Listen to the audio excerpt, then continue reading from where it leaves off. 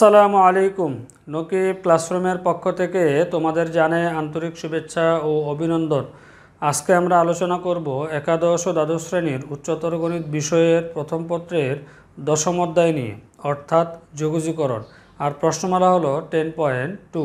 প্রশ্নমালা 10.2 এর আজকে আমি আলোচনা শুরু করব 2 নম্বর কোশ্চেনটি নিয়ে। আর আমরা যে বইটি অনুসরণ করতেছি সেটি হলো এসু আহমেদ স্যারের বই। তাহলে শুরু করা যাক আজকের আমাদের মূল আলোচনা। এখন খেয়াল করো, প্রশ্নমালা 10.2 এর 2 এর যে কোশ্চেনগুলো আছে সেই কোশ্চেনগুলো আমি লিখে নিলাম। 2 এর এখানে আমি 3টা কোশ্চেন লিখেছি, মানে 2 থেকে আমি 3টা কোশ্চেন এখানে দেখাবো।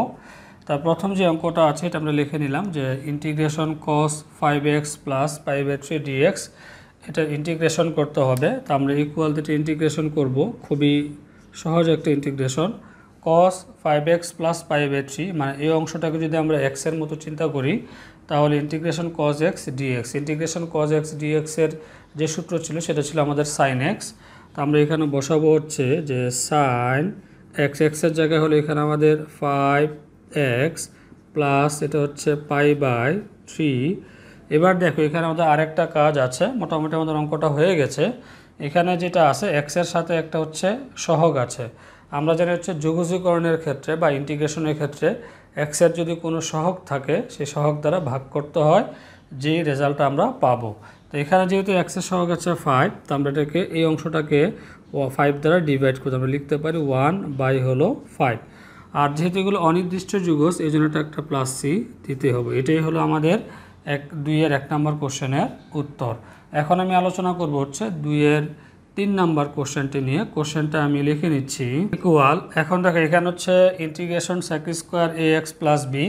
আমরা যদি ax প্লাস বিকে পুরোটাকে x এর মতো চিন্তা করি তাহলে integration sec square x dx, integration sec square x dx এর যে সূত্র ছিল সেটা ছিল আমাদের tan x। তো আমরা এখানে লিখতে পারি হচ্ছে tan x এর জায়গায় হচ্ছে আমাদের এটা, তো আমরা লিখতে পারি ax প্লাস বি, আর এখানে একটা প্লাস সি দিব। এবার দেখো এখানে x এর সহগ আছে, একটা x এর সহগ হলো এখানে a, যেটা আমি একটু আগে আলোচনা করেছিলাম। x এর সহগ যেহেতু a, তাহলে আমাদের a দ্বারা এটাকে ভাগ করতে হবে। এই জন্য আমরা এখানে লিখে দিব হচ্ছে 1/a। এটাই হলো আমাদের 2 এর 3 নম্বর কোশ্চেনের উত্তর। এখন আমি আলোচনা করব 2 এর 4 নম্বর কোশ্চেনটি নিয়ে। 4 নম্বর কোশ্চেনটা এখানে লিখে নিলাম যে integration sec square x tan square x dx, এটা ইন্টিগ্রেশন করতে হবে। এবার দেখো এরকম ইন্টিগ্রেশনের সূত্র আমাদের নেই সরাসরি, যার কারণে এখানে একটা কাজ করে নিতে হবে, যে মান ধরে নিতে হবে, যেটা আমরা আগের পর্বেতে আলোচনা করেছিলাম যে এমন একটা মান ধরবো যে মানটা ধরলে অপর অংশটা পাওয়া যায়। এখানে আছে sec স্কোয়ার x আর হচ্ছে tan স্কোয়ার x। তোমরা যেটা মনে রাখবা যে tan x এবং sec x যদি থাকে তাহলে সবসময় tan x কে ধরতে হয়। tan x কে ধরলে আমাদের এই অংশটা পাওয়া যাবে। এই জন্য আমরা এখানে যে কাজটা করব, পাশে যে ধরি লিখবো, দড়ি লিখে এখানে আমরা tan x সমান আমরা ধরে নিব, লিখতে পারি যে tan x ইকুয়াল হচ্ছে আমরা z ধরবো। এবার যে মানটা ধরা হয় ওই মানটাকে মূলত অন্তরীকরণ করতে হয় বা ডিফারেন্সিয়েশন করতে হয়, এই জন্য আমরা এখানে ডিফারেন্সিয়েশন করব। তাই tan x এর ডিফারেন্সিয়েশন আমরা জানি হচ্ছে sec স্কোয়ার x, আর এটা এখানে আসবে হচ্ছে আমাদের dx ইকুয়াল, আর এই পাশে আসতে আমাদের dz। মানে এখানে আমরা যেটা করেছি, যেটাকে অন্তরজ করেছি, তা tan x কে অন্তরজ করে sec স্কোয়ার x, আর x কে আসলে dx আসবে, আর ইকুয়াল z কে করলে আমাদের dz হবে। এবার এই মানগুলো আমরা এখানে বসাবো। তো ইন্টিগ্রেশন থাকলো। এবার দেখো sec স্কোয়ার x dx, এই sec স্কোয়ার x আর dx এটা মিলে হচ্ছে আমাদের dz, আর এটার যে মান tan x এর মান হলো z। তো আমরা এখানে মানটা বসাতে পারি, তাহলে z এটা হবে স্কোয়ার, যেহেতু tan স্কোয়ার আছে, আর sec স্কোয়ার x dx মান হলো আমাদের dz। একটা জিনিস তোমরা খেয়াল করো, এখানে যখন আমাদের x ছিল, মানে যখন আমাদের চলকটা x, তখন আমাদের এখানে dx ছিল। এখন কিন্তু dx না, চলকটা এখন z হয়ে গেছে, যেটা হয়ে গেছে g dz। এবার এটার ইন্টিগ্রেশন আমরা জানি যে integration x to the power n এর যে ইন্টিগ্রেশন ছিল সে সূত্র বসাবো। x to the power n এর ইন্টিগ্রেশন ছিল যে x to the power n plus 1 by হচ্ছে n প্লাস 1। তো আমরা এখানে লিখতে পারি z to the power 2 plus 1 by হলো 2 প্লাস 1, আর একটা প্লাস c আসবে, যেহেতু এটা অনির্দিষ্ট যুগজ। অনির্দিষ্ট যুগজের ক্ষেত্রে আমরা জানি যোগজীকরণ ধ্রুবক c লিখতে হবে অবশ্যই। এটা না লিখলে তোমাদের অঙ্কে ভুল হওয়ার সম্ভাবনা আছে, এবং নম্বর যা থাকবে সেখানে তোমাদের নম্বর কাটা যাওয়ার সম্ভাবনা থাকবে। এবার এটাকে আমরা লিখতে পারি 2 আর 1 যোগ করলে আসতেছে 3, তাহলে 1/3, আর এখানে হচ্ছে আমাদের ইন্টু দিয়ে লিখতে পারি জেড কিউব প্লাস হলো সি ইকুয়াল 1 / হলো 3 থাকলো। এবার জেডের যে মান আছে সেই মানটা আমরা বসি, তো জেডের মান হলো 10x, তো আমরা লিখতে পারি হচ্ছে 10x, আর উপরে আমাদের আছে কিউব আর প্লাস হলো সি। এটাই হলো আমাদের 2-এর 4 নাম্বার কোশ্চেনের উত্তর। এখন আমি আলোচনা করব প্রশ্নমালা 10.2 এর 3-এর অঙ্কগুলো নিয়ে। 3-এর এখানে আমি 3টা অঙ্ক লিখেছি, 3-এর 1, 3-এর 2 এবং 3-এর 4, এই 3টা অঙ্ক নিয়ে আলোচনা করব। আর 1 নম্বর অঙ্কটা আমি এখানে লিখে নিলাম। ইকুয়াল এখন আমরা ক্যালকুলেশন করব, এখানে ইন্টিগ্রেশন যা আছে রেখে দিব। এবার দেখো নিচে হচ্ছে আমাদের e to the power x plus e to the power minus x. এবার আমরা যে কাজটা করব যে উপর থেকে এমন একটা জিনিস কমন নিব যে জিনিসটা কমন নিলে আমাদের এই নিচের অংশটা আসবে। যেহেতু এখানে e to the power x আছে, তার মানে আমাদেরকে এখানে e to the power x এটাকে বানাতে হবে। এই জন্য আমরা e টু দ্য পাওয়ার এখান থেকে 4x কমন নিব। e to the power 4x যদি আমরা এখান থেকে কমন নেই, তাহলে এখানে আমাদের কি থাকবে e to the power x। এটা যদি আমরা আবার গুণ করে দিই, তাহলে সূচকের নিয়ম অনুসারে e to the power 4x into e to the power x, এটা সূচকের নিয়ম অনুসারে আমাদের হয়ে যাবে e to the power 5x। তারপর হচ্ছে প্লাস, এবার এখানে ছিল e to the power 3x, কিন্তু এখন যদি আমরা e to the power 4x দ্বারা এটাকে গুণ করি, তাহলে আমাদের এটা আসবে কি না। এটা যেহেতু এখানে e to the power 4x আছে, মানে এটা বেশি হয়ে গেছে অলরেডি, তার মানে কমাতে হবে। এই জন্য আমরা লিখবো e to the power minus x, আর এখানে হলো dx। এবার এটা যদি আমরা গুণ করি, এটা দ্বারা গুণ করলে এটা পাওয়া যাবে, আর e to the power 4x dot e to the power minus x, কারণ 4x থেকে মাইনাস এক্স বাদ দিলে আমাদের থাকবে হচ্ছে 3x। তখন আমাদের এটা দ্বারা গুণ করলে এই অংশটা পাওয়া যাবে। এবার আমরা যে কাজটা করতে পারি, e to the power x plus e to the power minus x, আর নিচে আমাদের e to the power x plus e to the power minus x কাটাকাটি চলে যাবে, থাকতেছে এখানে আমাদের integration e to the power 4x, এটা হলো আমাদের dx ইকুয়াল। এবার দেখো integration e to the power এই mx আমাদের একটা সূত্র ছিল, e to the power integration e to the power mx dx এর যে সূত্র ছিল 1/m into e to the power mx, তাহলে 1/m, m এর জায়গায় এখন আমাদের 4, তোমরা লিখতে পারি 1/4, তারপর হবে e to the power mx, তাহলে mx এর জায়গায় আমাদের mx 4x আছে, e টু দ্য পাওয়ার হচ্ছে 4x প্লাস হলো সি। এটাই হলো আমাদের উত্তর। এখন আমি আলোচনা করব 3-এর 2 নম্বর কোশ্চেনটি নিয়ে। একটু এখানে ক্যালকুলেশন করে নিতে হবে। e to the power x plus 1 whole square আছে, এটা সূত্র বসাবে a plus b whole square, তোমরা লিখতে পারি হচ্ছে a স্কোয়ার, তাহলে এটা স্কোয়ার হলো প্লাস 2a হলো e to the power x, b হলো 1 প্লাস b স্কোয়ার, 1 কার স্কোয়ার দিতে হয় না। আর নিচে যেটা আছে e to the power root over e to the power x, আমরা রুটটা এখানে ভেঙে ফেলবো, e to the power x, রুটের মান জানাচ্ছে আমরা 1/2, এই জন্য লিখলাম হচ্ছে হাফ, আর এখানে dx এটা যা আছে আমাদের থেকে যাবে ইকুয়াল ইন্টিগ্রেশন। এবার এখানে আমরা ক্যালকুলেশন করব, তাহলে আস্তে আস্তে আমাদের e টু দ্য পাওয়ারে গুণ হয়, তাহলে 2x প্লাস এখানে আস্তে আস্তে আমাদের 2 e to the power x plus 1, আর নিচে হচ্ছে আমাদের e টু দ্য পাওয়ার, এই পাওয়ারটা গুণ হয়ে যাবে, তাহলে x বাই হলো 2, আর এটা হলো dx ইকুয়াল ইন্টিগ্রেশন থাকবে e to the power 2x plus 2 e to the power x plus 1। এই নিচের অংশটাকে আমরা ইনভার্স করে ফেলবো, তাহলে ইনভার্স করে আমরা এখানে লিখতে পারি e to the power minus x/2, এটা হলো dx। এই ইনভার্স যদি ভাঙে তাহলে আমাদের 1/, এটা হবে, তখন এটা নিচে চলে আসবে। এটা ইনভার্স করার উদ্দেশ্য হলো যাতে আমরা এই অংশের সাথে গুণ করে সহজে ইন্টিগ্রেশনটা করতে পারি।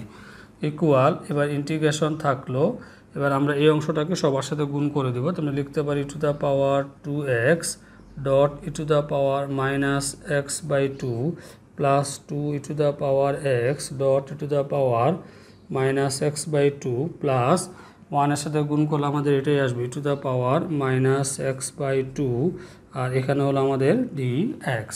এবার আমরা ক্যালকুলেশনটা এই পাশে করব, ইকুয়াল দিব, এখন ইকুয়াল দিয়ে লিখবো হচ্ছে ইন্টিগ্রেশন।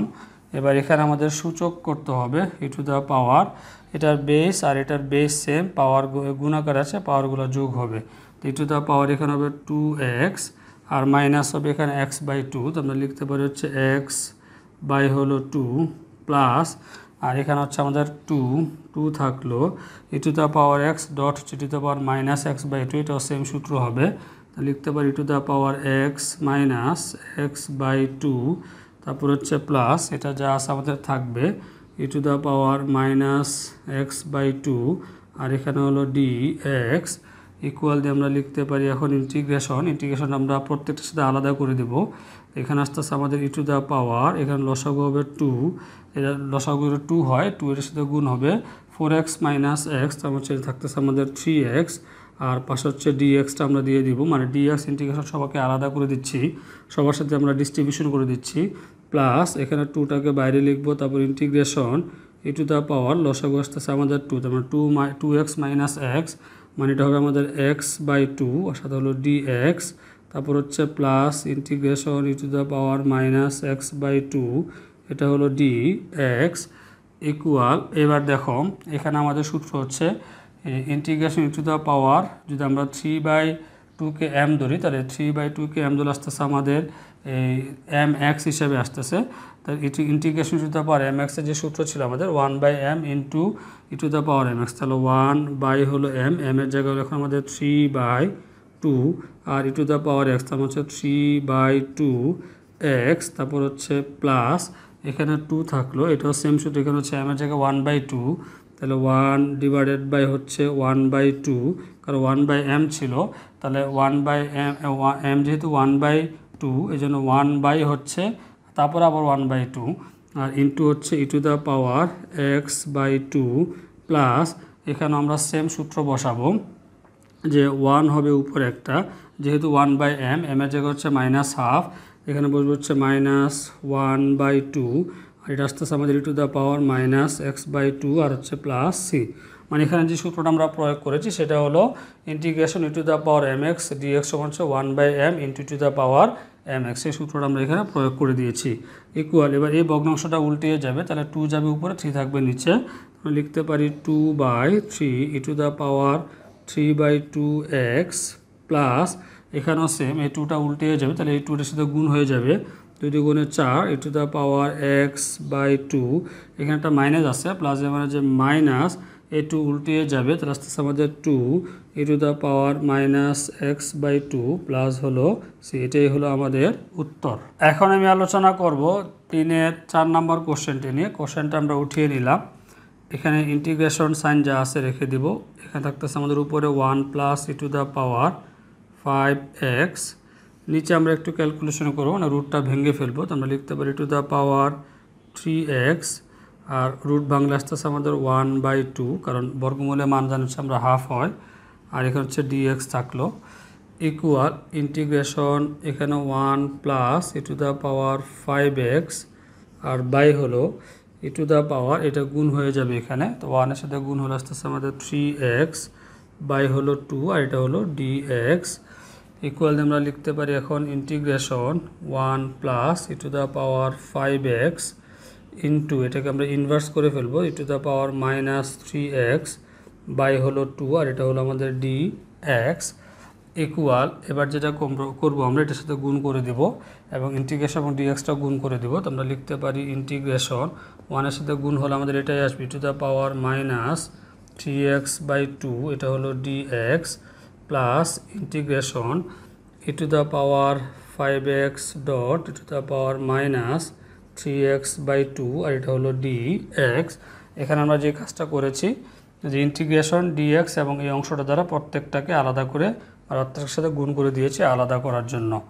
এবার ক্যালকুলেশনটা এই পাশে দেখাবো, ইকুয়াল দিয়ে আমরা লিখতে পারি এখন যে ইন্টিগ্রেশন, এটা আপাতত যা আছে রেখে দিই, ই টু দ্য পাওয়ার -3x/2, এটা হলো dx, তারপর হচ্ছে প্লাস, এবার এটার সাথে যেটা সূচক হবে আমাদের, তাহলে ইন্টিগ্রেশন যদি বসা ই টু দ্য পাওয়ার, এখানে হচ্ছে 5x আর হচ্ছে -3x, আমরা লিখতে পারি 5x -3x বাই হলো 2, আর এটা হলো dx থাকলো equal integration E to the power -3x/2, এটা হলো dx, plus integration E to the power, এবার লসাগু আসতেছে আমাদের 2, তাহলে এটা গুণ হবে উপরে 5-এর সাথে, তাহলে 10x - 3x মানে 7x হবে, আর এটা হচ্ছে dx ইকুয়াল। এবার আমরা এখানে সূত্র বসাবো ই টু দ্য পাওয়ার mx ধরে, ই to the power integration E to the power mx dx এর যে সূত্র ছিল 1/m into to the power mx হয়, তাহলে উপরে একটা 1 হবে, প্রথমে